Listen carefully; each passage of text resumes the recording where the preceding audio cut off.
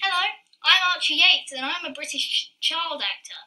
Attention 4th graders, I have a math problem of the day and I really need your help to solve it. I can't wait for you to share your thinking.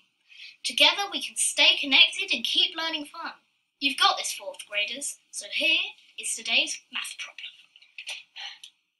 Sal and Chase ran a jogathon to raise money for their school.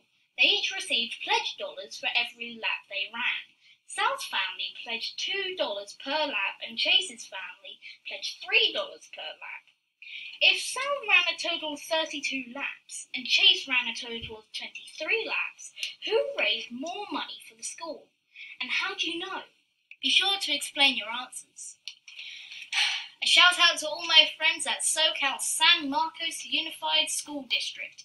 Thanks for launching the #ProblemoftheDay campaign. Parents and teachers, head to mathproblemoftheday.com to check out more free math videos for students. Good luck, mathematicians. Peace out.